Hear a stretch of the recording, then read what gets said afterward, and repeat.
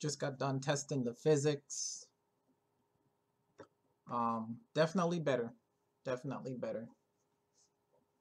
Not quite there yet, but definitely better. So just hang in there. Game should be up and running in, I want to say, another 3 weeks or so. It's about 94, 95% finished.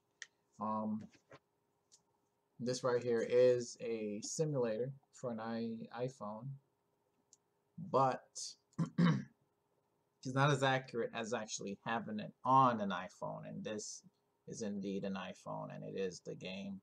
See, I just gutter ball, and so I'll be testing it on this to make sure the accuracy. And then I also have a work phone, okay, and the work gave me a iPhone 7, so I got something more up to date. And then this is an iPhone 5S, I think. Yeah. So going with something old and something new, and then everything in between should be fine. Right here is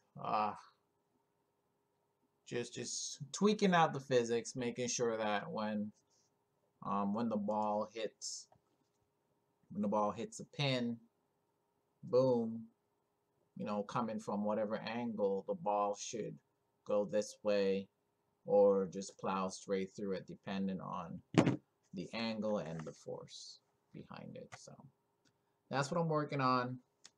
Got a little bit of a day off, so I've been working on that today. But I actually got to wrap it up because I have a whole lot of other stuff I got to do. But every day I try to hammer out a little bit. I have a little goal that I set for every day. So it's coming along great.